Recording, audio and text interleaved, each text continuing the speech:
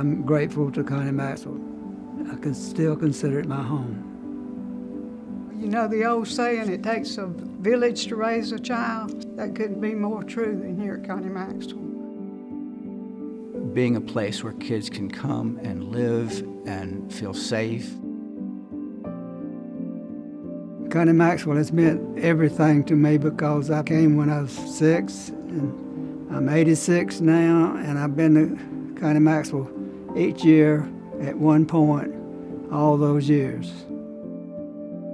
For me, growing up at Connie Maxwell was just like almost growing up in a normal home, except you just didn't have your real biological parents, but you had parents. I had cottage parents, which were good substitutes for my parents. When I was here, they were mothers. They were my mother because I didn't really have a relationship with my mother that I knew of. But the cottage mother took me in and loved me just like I was her own. Here at Connie Maxwell, there's a different nature to the ministry where you might say most of our children could be living in a home with parents if they had a home that was healthy and stable. I came from a broken home with an alcoholic daddy, and actually both of my parents were uneducated, so there was little hope of me ever being able to accomplish much. Of course, my father abandoned the home. I don't know when or how old I was, but we were the first that I know of family that came to Connie Maxwell from a broken home rather than being an orphan. We were originally called an orphanage because so many of the children who came here were without parents, they were deceased. But in the late 40s, we changed the name to Children's Home because most of the children by that time were coming not because both parents were deceased, but because there was dysfunction in the family. This place just gives them a family to be a part of. We ate our meals around the table at the cottage with brothers and sisters in the cottage. We went to public schools just like all the other boys and girls. We had recreation, we had ball teams. When I was there in the 1940s, the teams drew us together. We were not individuals anymore, we were part of a team.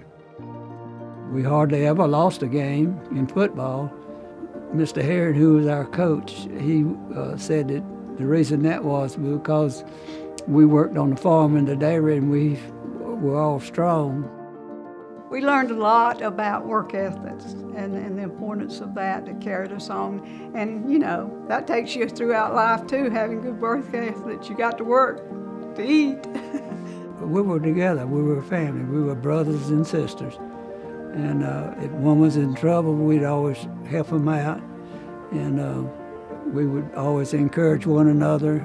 All the boys over there at school wanted to make friends with us, and they could see what we were a family and loved one another. But really what they wanted to do was come over and swim in that swimming pool, and mainly to see the girls. We went to church each Sunday. 3 times a week, Sunday service in the morning, Sunday service at night, Wednesday night service. We had a lady named Jeanette Murdoch. She sat up on the podium with the pastor, and she moved her head back and forth, just like that, looking all over the congregation for children that misbehaved and went to sleep. And if they did, then she would call their cottage mother the next morning. One Monday morning, the cottage mother told me I had to go see Miss Jeanette Murdoch. And I didn't know what I had done because I hadn't misbehaved in church. And she told me, when she looked up, said, "Mr. Baltziger, can you ride a wheel?" And I said, "Miss Murdoch, I don't know what a wheel is." And she said, "Oh, it's a bicycle." She said, "Dr. Jameson appointed you to be the mail boy." Dr. Jameson was one that he was always dressed up and had a rose in his lapel. He was a quiet man. I never saw him angry at all, and He had 3 jobs at Connie Maxwell. He's not only the superintendent, he was the treasurer, and he was the pastor for 47 years, doing all those jobs. He was passionate about finding every way possible to bring healing to these kids, whether it was physical healing, whether it was mental, social healing, and especially spiritual healing. But he didn't ever want to think of a child as good or bad. He wanted to think of a child as, how do we love this child?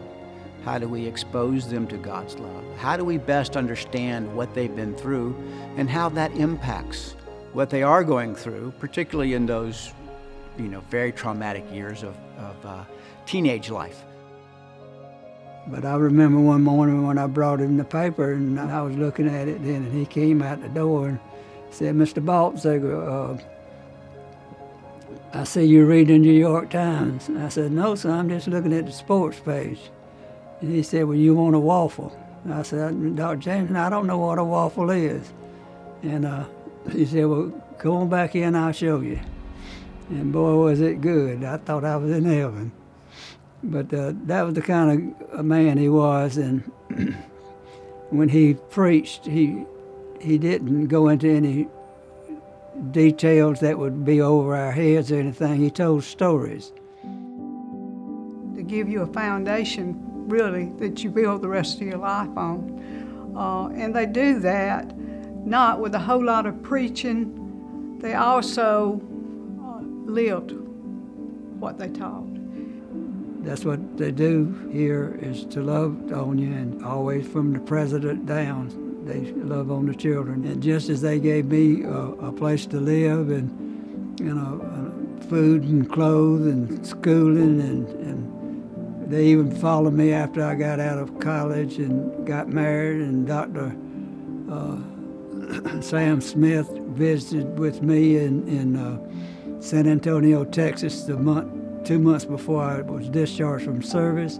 Of course, he grew up at Connie Maxwell himself. He and Mr. Blackwell both, and Dick Rhodes, all 3 of them came to Connie Maxwell as children, so they knew how we felt. When Dr. Sam came here as a roughly 10-year-old, he had lost both parents. He was an orphan. And when he first came, he was what we would call today traumatized. He did not want to be here. He ran away on several occasions. He ran towards Saluda, which was his home. He wanted to go back home where he knew. We've come to understand how important feeling safe in your geography, in your space is. He kept being brought back, and he realized that it had been his mom's hope that he would come to live at Connie Maxwell. So Sam came here, and Dr. Jameson recognized that Sam, all of his running, all of his trauma was coming out. So he recognized that he was not ready to start school. He couldn't sit still. He wasn't going to be able to behave well in class. So Dr. Jameson, in the first year that Sam was here, said, "We're not going to make him go to school." He became Dr. Jameson's little buddy, friend, helper around the office, and they developed a wonderful, intimate relationship. Dr. Jameson had daughters, but no sons, and so Dr. Smith came to love this place, came to feel confident in this place, and that led to him giving his life to this place. He served 46 years, 30 as president, and 16 in other capacities. Dr. Jameson was a role model for Daddy all his years at Connie Maxwell. And Connie Maxwell just meant a lot to Daddy. He learned the best way through Dr. Jameson of how to treat people. He always had a kind word for you. He always spent time with you. He would talk to you, ask you how things was going. He was an incredible man. But we have a legacy, a real legacy of saints, not only as far as presidents are concerned, but as far as vice presidents, cottage staff. They have been called by God to minister, to serve in this special ministry with children and with families. They have been called by God to be agents of change. And so we know that we have the challenges to try to help heal and change the way that their life has led them. And through those years, we have tried to be aware of what they need. History does reveal the future. Often, at 109 Jameson Street North, I sit on the back porch and see a vision of the past, which has led us here to this glorious future. It's a picture of Jameson sitting there with his colleagues, Sam Smith, John Murdoch. It's 4 days before he passes. And as they leave, he gives them final words. He yells out to them, "Boys, don't get in a rut.